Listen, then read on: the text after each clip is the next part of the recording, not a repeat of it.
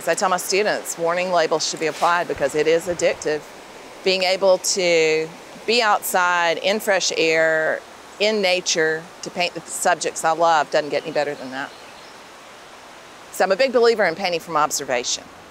And if you're going to paint the landscape, the only way to do that is to be outside or looking out a window. So being outside lets me get right in front of the subject and get connected to it. And I think that's one of the things that, in particular, plein air landscape painting can do for people is reconnect them with the things that they've gotten disconnected from.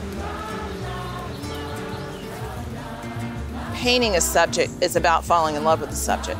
The act of observation, looking again and again and again and again, helps you to know the subject better.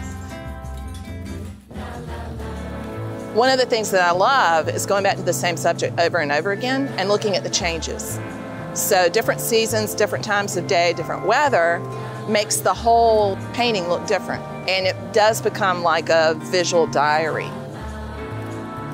There's no such thing as the perfect subject. I'm looking for interesting forms and shapes. That's what draws me in. It's not a logical decision, it's a gut decision. Paint where you are rather than where you think you should be, because you can always find something interesting to paint if you look closely enough. You know, the more you look, the more you see, and the more you see, the more you'll see.